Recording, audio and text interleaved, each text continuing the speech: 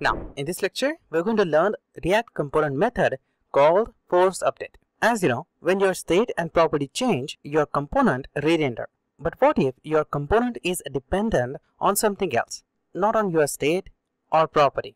In that case, you can use forceUpdate method to forcefully update the component, or you can say to tell the React that the component need re-rendering by calling forceUpdate.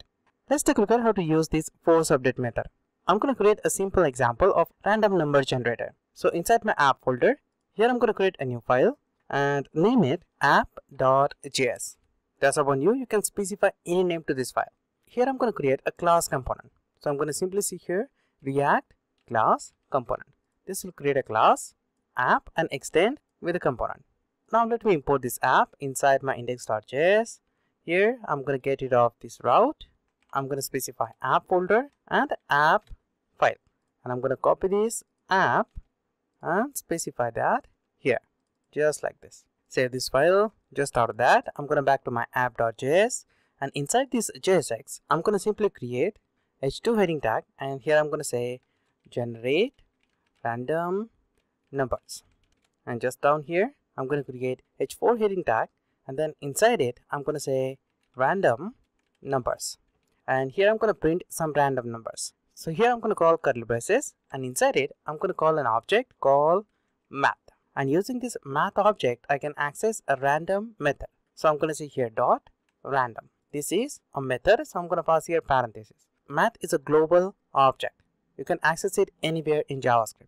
Just out of that, just down here I'm going to create a button, and to this button I'm going to call an event onClick is equal to, and in the curly braces I'm going to specify my callback function. So I'm going to leave this as it is for now, and to this button I'm going to specify forceUpdate, and just for that I'm going to create this handler function to this button. So inside this component at the top here I'm going to create forceUpdate state handler function, and then specify parentheses, and then specify curly braces. So now this is my handler function. But if you create your handler function like this, then you need to create a constructor as well, and then you need to bind this callback function with this onClick event to work this component properly. So to save that lines, instead of these curly braces, what I'm going to do is I'm going to specify here equal to sign like this, then specify an arrow and specify here curly braces like this.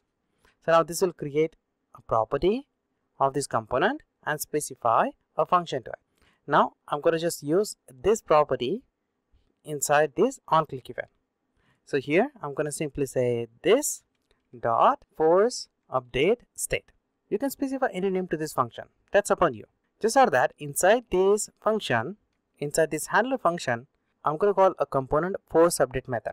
So here I'm going to say this dot forceUpdate, and just for that I'm going to pass parentheses here. You can notice how I call this forceUpdate method. Now this method is going to re-render the component whenever I click on this button. So when I click on the button, it will call this handler function, and inside it I have this forceUpdate. So this method will re-render this component. Let me save this file, back to my component, and as you can see, I'm going to have here a message generate random numbers, and this is my first random number.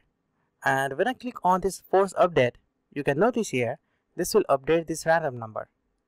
When I click on it, you can see this button is going to update this random number. Now basically this button is updating, or you can say re-rendering the component.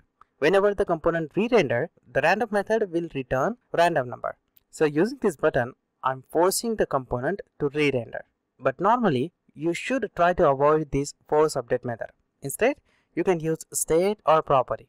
Now for an exercise, you have to convert this complete example into state, or if you want you can convert it into property as well. You have to create a state and update this random number whenever you click on this button. You have to convert this complete example into state, or if you want you can convert it into property as well. That's upon you. Once you've done that, comment me down.